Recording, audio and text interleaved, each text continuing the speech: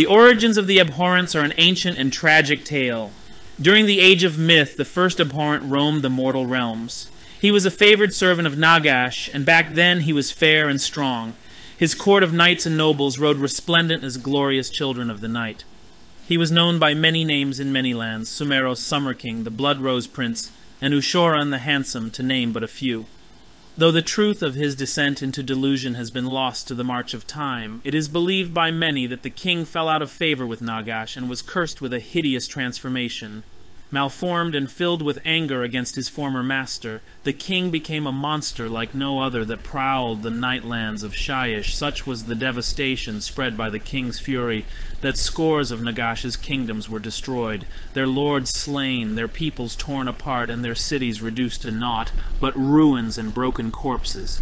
Angered by the king's excesses, Nagash imprisoned his wayward servant in a prison called the Shroud Cage. A towering edifice of broken promises, its walls reflected every lie the king had ever told back upon him, reducing him to a raving wreck, as twisted in mind as he was in body. So the king might have stayed for all eternity, had not the god King Sigmar intervened. In the first years of the Age of Chaos, Sigmar invaded the realm of death, incensed by Nagash's perceived betrayal at the All-Points. During Sigmar's rampage through the great necromancer's domain, his armies unwittingly brought down the great bastion that held the Shroud Cage, and from its ruins scuttled forth the thing that would become known as the Carrion King. He loosed into the shadows, the Carrion King began to build his court once more. In lost and depraved mortal cannibals known as Mordants, the Carrion King found a willing source of servants. With his blood he created sycophants to sing his praises from the foot of his dark throne, and these in turn went on to create their own courts. So it is that each flesh-eater court is a reflection of that first court, their abhorrent ghoul kings trying to recreate in madness the memories passed on to them through blood. Many of those beasts closest to the Carrion King still live within the ruins of his ancient kingdom deep within Shyish. In them, the blood of the king is strong, and their collective delusion feeds off and permeates the land. The further from these ruinous cities and empires the courts stray, the thinner the Carrion King's blood becomes, though the madness remains undiminished. Doubtless long after the king's tale has been forgotten, fragments of his story will live on in the flesh-eater courts, a dark pantomime played out endlessly across the ages of the mortal realms. As to the fate of the Carrion King, nothing is known save that Nagash still seeks him across the mortal realms. Beyond the Gate of Tears, across the Gulf of Regrets, and over the icy peaks of Hell's Point, lie the lands of the Carrion King, a sprawling kingdom of shroud-tipped spires, shuddering haunted woods, and seas of weeping souls, sailed by ghostly galleons. It was among the grandest of the soul-blight empires. Those dark and glorious days are but memories now, the spires no more than broken fangs beneath boiling skies, the woods oaken graveyards, and the seas sunken deserts populated only with the skeletal remains of ships. Even so, many of the first abhorrent king's descendants still call this land their own. They call these crumbling expanses by many grandiose titles, though collectively to the inhabitants of Sheesh they are simply the Carrion lands. The brave or foolish might come to these environs seeking Ghoulkin for their armies. Necromancers, unliving warlords, and even brutal chaos lords arrive with choice offerings of Medusa eyes, Gargant livers, or Troggoth bile for the abhorrent's tables, hoping that their princely gifts will be enough to coax the flesh-eaters to fight for them. To look upon a flesh-eater court from the outside, one might mistake it for a nest of cannibalism and horror. Mordants root around in piles of reeking dead, their filthy claws picking decaying meat from rancid bones while they snarl and spit at each other in a guttural tongue. Mobs of towering crypt horrors, haunters and their kin, loom in the shadows like deathless guardians, darting into the press of ghouls to claim whole corpses at will. In the midst of this pit of monsters sits the abhorrent Ghoul King upon a throne of mortal remains. Tall and powerful, everything about the king screams that he is a bestial predator, from his lithe, corded muscles to the dark hunger in his inhuman gaze. However, this is not what the king and his followers see. To the king he sits upon a gilt throne in a great hall. Next to him his men-at-arms stand to attention or spar, ready for the call to war.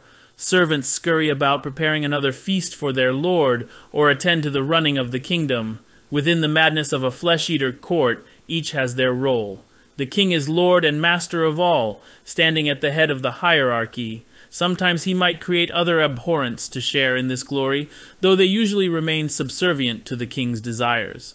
These other abhorrents are known as sycophants, and can range from a single heir to the throne to a whole brood of bloodsuckers taking on the roles and titles of the king's doting family. For example, the giblet prince is the heir apparent and closest to his king. The awful queen oversees the blood nurseries, caring for the newest of the brood and making sure they feed regularly on the red bounty their father provides. Then there are the sweetbread princelings, chosen companions of the giblet prince who are charged by the king to keep his heir safe, be it in the madness of battle or out on a hunt. Beyond this inner circle favoured mordants see to the daily running of the court. Above all other mordants reign the Vargulf courtiers, the greatest of which carries the title of Marquis Gruelsop. Regents of the court, they lead the royal mordants, and are often trusted by their king with command of the court's armies. Crypt Flayer courtiers and Crypt Haunter courtiers are field commanders and earn titles like the Lord Marrowbroth or the Lord Liverbelch, overseeing the soldiers of the Dead Watch and the abattoir respectively. The position of Lord Chamberslau is held by a Crypt Haunter courtier who rules over the lickspittles, keeping order at court. Then there are the Marquis Wretchbile and Baron Gizzard, crypt-ghast courtiers who stand as marshals for the king's massed mordant armies, be it the stalwart and proud ranks of the king's ghouls or the stealthy ghoul patrol. Over the long age of chaos the realms have suffered. Bloodthirsty killers have turned glittering continents into reeking charnel houses, and dark wizards have loosed storms of sorcery that have warped and twisted the landscape almost beyond recognition. In the wake of the destructive tides of war, a land becomes ripe for the slow, terrifying descent into a flesh-eater kingdom. Stumbling and shaking, the survivors of these fallen lands emerge from the ruins of their once great civilizations only to face a new and insidious threat. Starvation and madness take their toll, and the creatures turn to cannibalism and murder to survive. In time, packs of scavengers emerge from among the survivors to prey upon their erstwhile brothers. Soon, the darkness beyond the campfires of marauding chaos armies is filled with pale horrors, and the sickening crunch and slurp of bones being devoured. Hearing the call of these hungry children is like a siren's song to abhorrence. Whether it is days, years, or centuries later, such pits of despair and depravity will often attract the attentions of a flesh-eater court. In a dark mockery of the kingdom that came before, ragged skin banners flap wetly above crumbling castles. The king swiftly sets about creating in his own delusional mind a functioning state. Scouting parties range across the land, establishing fresh borders for their lord's armies to defend. In the broken remains of cities, nests of ghouls take up residence, stockpiling food and weapons. These awful pits and midden heaps are the treasure houses of the flesh-eater court, and are closely guarded. More than one foe has battled their way bitterly through waves of frenzied ghouls, expecting lost treasures or precious grave goods, only to find craters filled with rotting meat and broken bones. The abhorrent Ghoul King is always ready for an attack against his lands.